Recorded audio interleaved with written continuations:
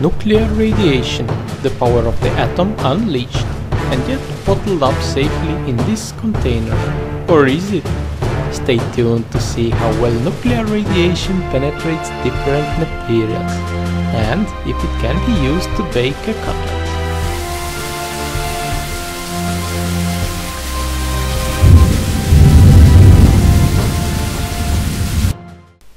For this experiment, we are using a radioactive cobalt-60 isotope as a radiation source that emits dangerous gamma radiation due to its natural decay. This radioactive material is used for cancer therapy and also for food sterilization. A Geiger counter is used to measure the amount of radiation emitted from the material. In this device, the tube is filled with inert gas, and if the gas is ionized due to the interaction with radiation, then the resulting current is measured and counts are displayed.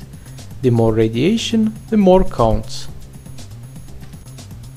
In today's experiment, different common materials are placed between the radiation source and the counter in order to see if and how well they block the gamma rays.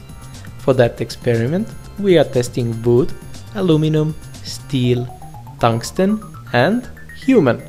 Well, not exactly human, but a bunch of pork cutlets that simulate a human body.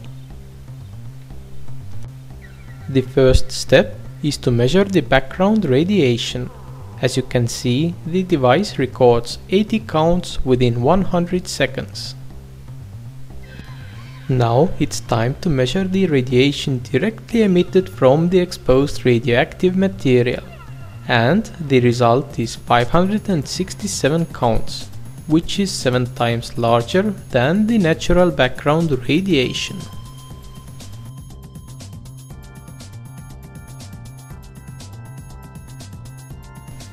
In order to see how efficiently wood blocks the dangerous gamma rays, we placed a thick layer of wood between the radiation source and the Geiger counter.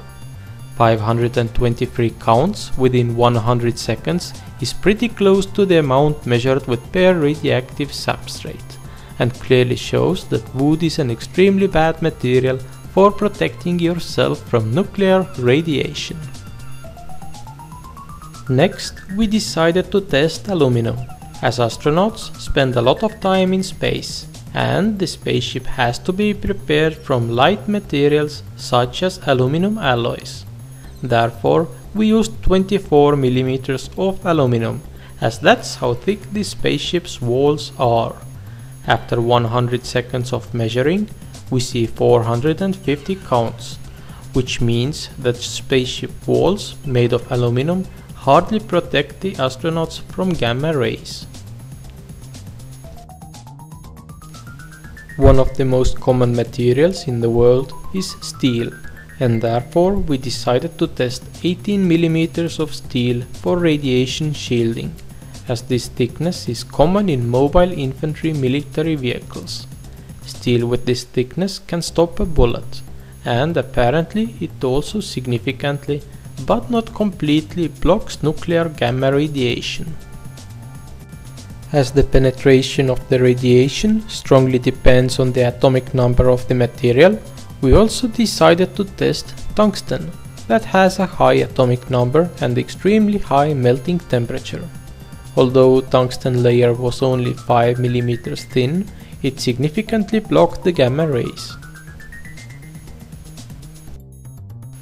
We tested a bunch of materials, but in an emergency you might think of hiding behind another person in order to get a smaller dose of radiation. So let's test a substance similar to human, a pork cutlet, to see if hiding behind another person would actually help. As you can see, the counter shows 498 counts, which is pretty much the same as in the case of bare radioactive material. So hiding behind another person or a pile of cutlets won't save you from gamma radiation, unless it's a really big pile of cutlets. While doing these experiments, we started to wonder how well the container actually blocks gamma rays.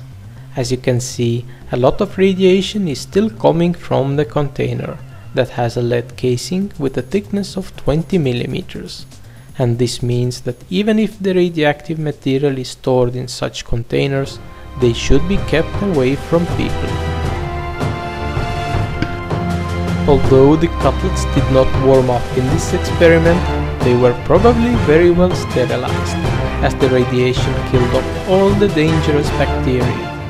Thanks for watching, and be sure to subscribe and leave your comments below.